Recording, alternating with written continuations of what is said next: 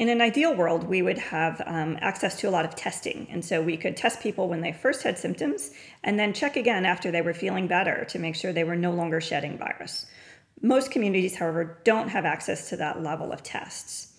And so the current suggestions are that you wait until up to 72 hours after your symptoms have finished before you rejoin your family. And those symptoms could be coughing or they could be fever. If they're fever, you need to make sure that that's your unmedicated body temperature. So what your real fever is, not an artificial level that's been taken down by Tylenol. You also need to make sure that it's beyond 7 days from when you first felt symptoms or when you were first testing positive. We know with COVID-19 that symptoms can come and go, so it's really important to make sure that you're fully through that illness before you rejoin the rest of the family.